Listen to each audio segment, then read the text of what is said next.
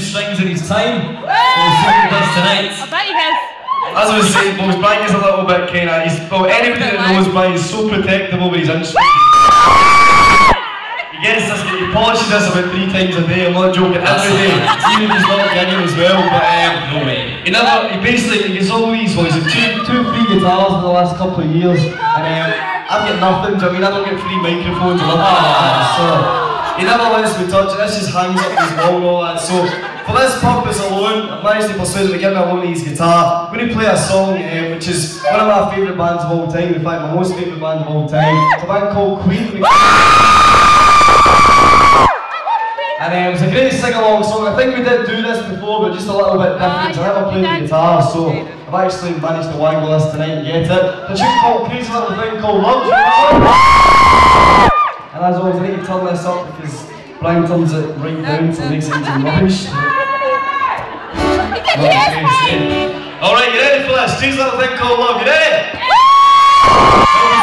1, 2, 3, 4.